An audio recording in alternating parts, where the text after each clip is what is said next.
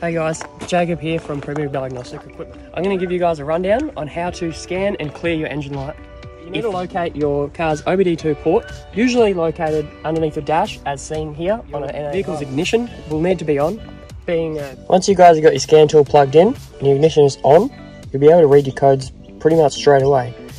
From there you can now read and erase your codes. If you want to read your codes, all you have to do is press the enter button.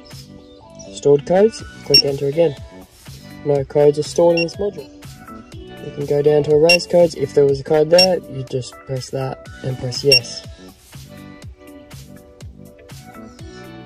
Alright, it's done. Cool.